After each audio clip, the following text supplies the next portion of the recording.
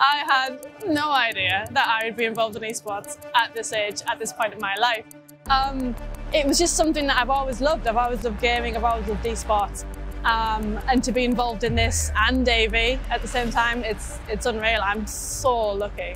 We've got so much to do in esports. Everyone can have a home in esports. There are plenty of opportunities if you look for them. I sort of progressed from our IT department into AV at Durham University. So at Durham, we have an initiative that allows students to participate in esports in our National Student Esports League. We also have the opportunity for them to gain industry experience by attending large-scale events, speaking with industry specialists, and also networking with said industry as well. We think this will give them a really valuable insight into the esports industry as opposed to just sitting and learning about it, whilst also gaining, you know, a worldwide, very top-class degree. We also give them somewhere to play. We're building an esports space for them at Durham, which is fantastic news.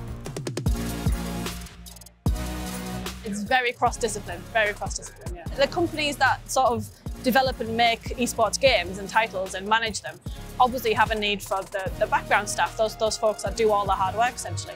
So you've still got your admin teams, your HR teams, your IT teams, everything that a normal business uses, esports will use as well. It's nice to see it being mentioned in things like this. Our VC speaks of it quite publicly in a positive way, which is fantastic. I never thought I'd hear that. And yeah, it's nice to tell my parents that I work in esports now, and they were like, "You never work a game." No, I'm like, ah ha ha.